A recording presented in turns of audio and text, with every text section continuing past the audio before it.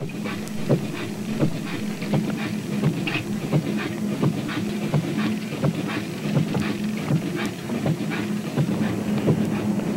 if I had my life to live over again, I wouldn't change it one bit, insofar as my belief in the need that each and every one of us should contribute to public life. Oh, Johnny, oh, Johnny, oh, Grandma. Oh, Johnny, oh, Johnny, oh, Grandma.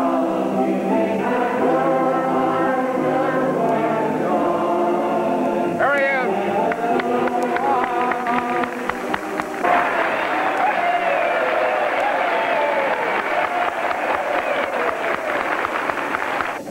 is. Old Sir John said, you know, I'm one of those who believes in prayer, excepting when the prayers are uttered by the Grits. Because he said if their prayers were answered, not only would I be sick, but long since would have joined my ancestors in another place altogether remote. But he said, my immediate purpose is to see what can be done to bring about a change in the government of this country. And I have been referred to in the most disparaging terms. In that connection, may I say that was before the days of biographies in 1963 published in Canada. And I want to say this to you, Davy, that when another biography is written, I want you for my biographer, along with the assistance of John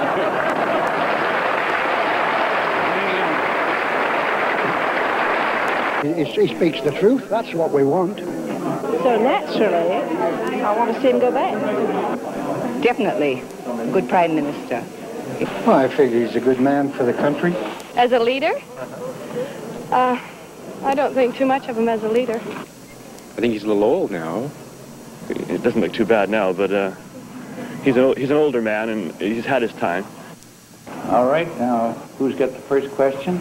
Sir, have you read any good books lately? First chance we're in Vancouver, I'd like to ask you specifically if you would like to spell out some of the mythology in Newman's book, Renegade and Power. Well, having not read that, I naturally can't answer that. And you, having read it, will be able to give your own answer, because knowing you as I do, Jack, I'm sure that you have an answer for most of the questions that appeared therein. You just decided not to read it at all? No, I devote myself to reading those things that I believe will be of some benefit. I would have thought you'd have glanced through it, sir, just out of sheer curiosity. I know. That curiosity is essential to your business, but not to mine. Well, we'll leave that one alone, sir. Do you hope and expect to lead the Conservative Party to victory at the next federal election? Put it this way. Eight Prime Ministers of Canada have subsequently served as leaders of the opposition. Two of them, MacDonald and King, again retrieved the position of being the Crown's first minister. That's an objective that I have in mind. That's an objective that I hope, in the light of events and with the passing days, I can tell you that hope increases. Well, sir, thanks very much. I think his big fault was he couldn't build a team around him. He had a good vision, good ideas, but he couldn't put his own ideas into effect. We'd had very good relations with Dief while he was in opposition. And we were trying hard to get a press conference laid on. And finally I bearded Grossart downstairs in the cafeteria in this hotel. And I said, what about it? We're going to get the Prime Minister, or we're not going to get the Prime Minister. He says, when the chief is here, only the chief speaks, and the chief's not speaking. So you couldn't get near him when he was Prime Minister, out on the coast here. Back, he's now the campaigning politician, lovable John Diefenbaker. Well, I know this hurts the Grits. They don't like to hear this story. And it's tonight I'm just reviewing in a friendly way the situation. Now I speak seriously again. Mr. Gordon, they call it the dialogue today. They go to Washington. I remember one time Mr. Pearson said to me, he said, anytime I pick up the phone, I can call the president anytime. And I said, yes, so can you. And you, but will he answer? So can you, but will they answer? Will they answer? That's the question.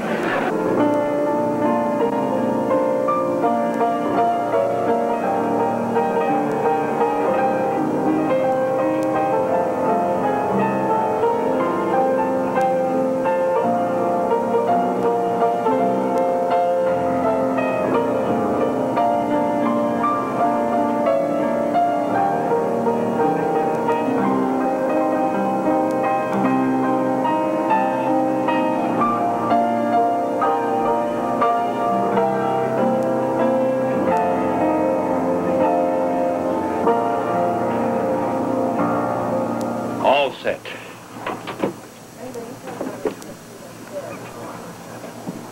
It's a winter daybreak on Vancouver Island. The man is 68. He's going fishing.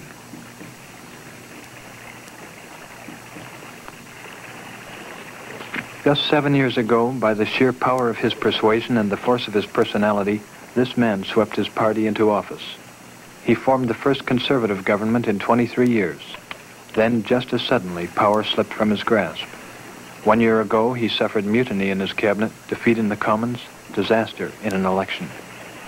Now he's leader of the opposition, and no Canadian is under such constant and bitter attack. It's a fascinating study in psychology, isn't it? I wonder what a psychiatrist would say about a man who deliberately planned not to read a book which may have helped to bring about the total end of his political career. And I certainly think that any intelligent conservative who reads the book has got to lose total faith in John.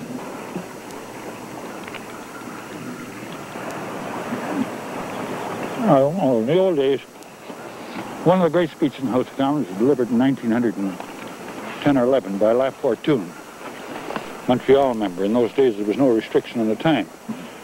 At the end of 14 hours and 10 minutes, he said, I now have laid the basis for the argument I intend to advance. Yeah. It's very much like fishing in some ways. Yeah, it's more certain to catch in the House of Commons than here. You're going to catch something. You're going to catch something, that's for sure. Was this man a liberal, did you say, or a conservative? The talk for 14 hours. Liberal. It takes them longer to explain. For this man, politics is not a vocation. Politics is his passion, his meat and drink. His earliest ambition was to become Prime Minister. His present ambition is the same.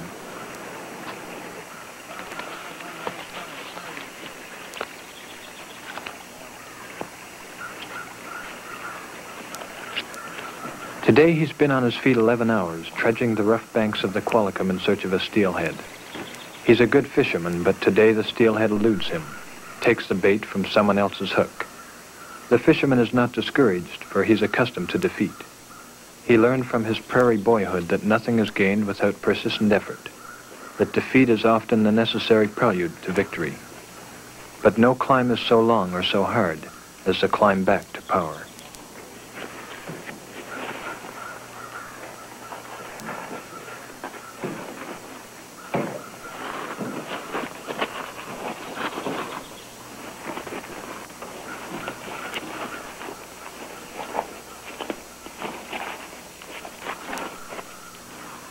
In his 68 years, he's known many defeats, but none so bitter as that April Monday in 1963 when he was swept from office after 6 years as Prime Minister. For his party, it was not a total disaster. Only once before had the Conservatives held on to so many seats in opposition. But John Diefenbaker has committed the unforgivable political sin, defeat in office. Now the old wolf is under savage attack from his own pack.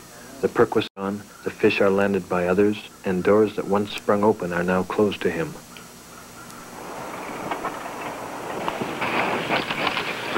No.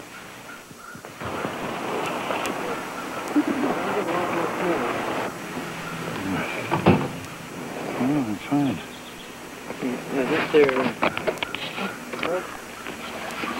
Yeah. Yeah, Bill. Would you like some dry socks, sir? Pardon? Would you like some dry socks? Put on. No, I'm just fine. Are those your socks? No, I think those are Bill's. Bill, whose are these boots? Those are mine. They're yours, all right. They're all squared away here. Anybody for coffee? Whose these are? Will you have a sandwich, sir? No, thanks. No, it's been wonderful. It's been a great day. Great day. He's got everything. He sure has. And it's all piled in the back. Is this his license? No, that's a gas bill. I better put that up there for him. We appreciate On the that. floor. But to see Mike out in the stream participating in the chase. I was trying to kick it off his line. I helped him with it all. The water was too deep to get a good kick at it. Well, how'd you get along? We'll have a coffee. One coffee. I couldn't quite hear. I hit two and lost them both. You did? We're up the top. Cut it out, Harold. They're still waiting there. You have no sympathy from me.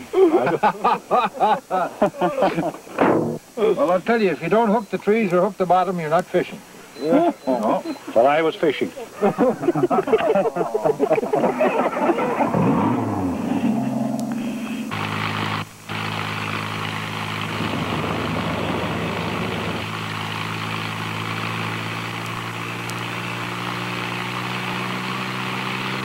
The day's fishing over, the chief settles back in his seat for the long drive over the mountains. Little is said at first, but the road home warms his spirits. Very fast. They're both very fine fellows. Good fishing companions? Good fellows. Great philosophers.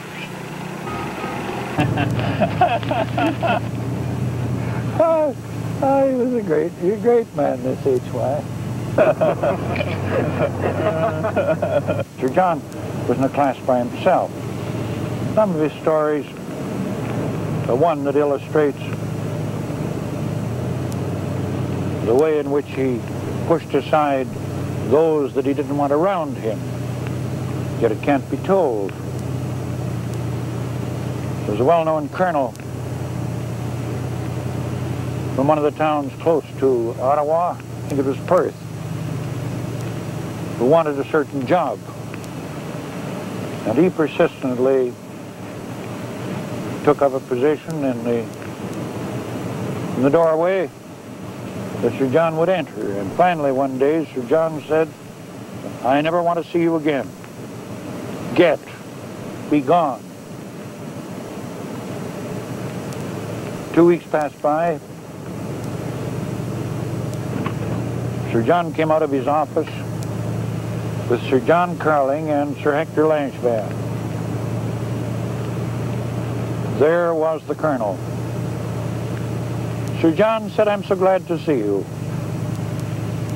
The three of us have been discussing a problem in engineering, military engineering. And you're quite an authority on the subject. You served in India, didn't you?" "Yes, sir." "In Ashanti?" "Yes, sir." "And where else?" And the colonel retailed where he had been. "You're the man for me. Our problem is one of great difficulty. I ask you for your solution. How much gunpowder would one have to put under a bull's tail in order to blow his horns off?" He never saw the colonel again.